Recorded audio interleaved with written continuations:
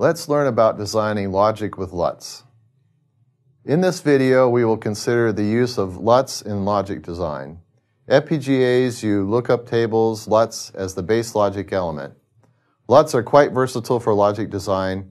Learning to love LUTs takes some time, but it'll be worth the effort. In the previous video, we discussed how LUTs can be used to implement any n-input logic expression, n being the number of inputs to the LUT, as in this example. For a 3-input LUT, we need 8 memory locations. For 4 inputs, 16 memory locations, and so on.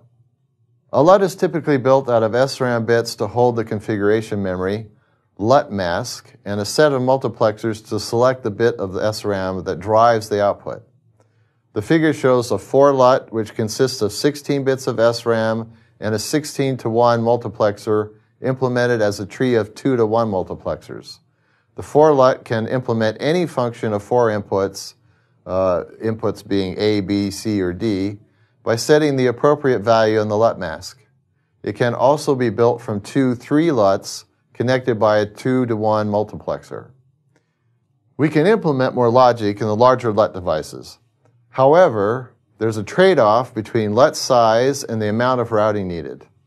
Bigger LUTs mean less routing, but also more memory locations. Let's look at some examples to see why. If we used an 8-input LUT to create an 8-bit address decoder, only one logic cell would be needed.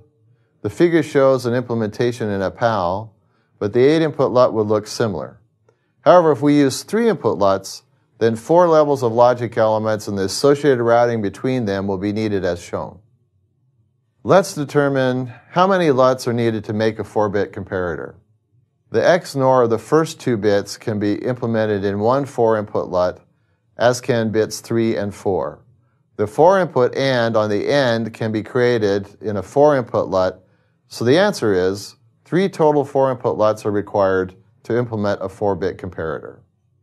How many 4-input LUTs will a full adder require? Think about this, and we will look at it in depth in our next video. In this video, we have learned FPGAs use LUTs of various sizes to implement logic. There's a trade-off between the size of the LUT and the amount of routing required.